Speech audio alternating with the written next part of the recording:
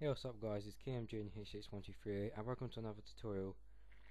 Today it's going to be on or about how to make a basic introduction or outro or something using Windows Movie Maker with some really basic stuff from the internet.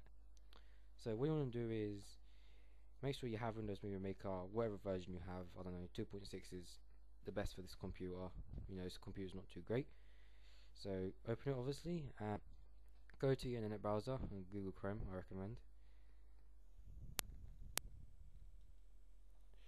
Then go to movietools.info and go on the free downloads. And then what are you doing? Then go to the free downloads. And then you'll have all these loops and stuff. So click on the one that you want. So let's have these orange ones or yellow ones, whatever you want to call them. Slow motion loop. So download one. It will save it as a WMV file, and it is Windows Movie Media Player playable, and it's a really nice just normal clip and there's no sound to it. So once you downloaded that and it's in your folder wherever you'd like it, if you want to use the Windows Movie Maker font that it already gives you, stick with it, but if not, go to simplythebest.net/fonts and it'll come up with a list of fonts and you can select the different fonts you'd like. So Beverly Hills Cop. It's a little more complicated this bit, but you guys will handle it. It's a zip file, so you know what to do. Download it, unzip it to a folder, but you have to unzip it to your font folder in the users on your hard drive on your computer. Alright, shut up. And then it has to be in your font folder though. So once you've done that, go to Movie Maker, open it. I already downloaded one, so you just click import video and import the clip like this. It's normally called SD something. Drag and drop. Come on, don't freeze. Don't freeze. Okay. Even though it says it has audio, there is no audio, so you can put your own audio in. Go to make titles or credits. Please don't freeze because it normally freezes when I do this.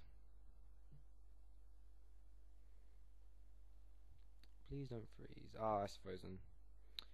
Alright guys, well while it's waiting, you know, my computer's crap.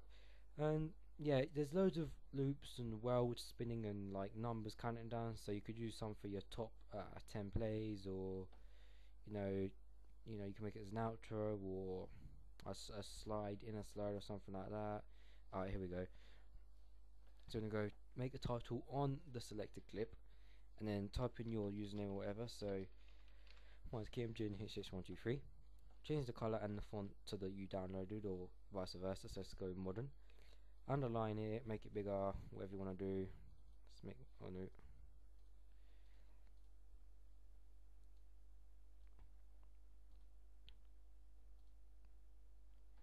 yellow.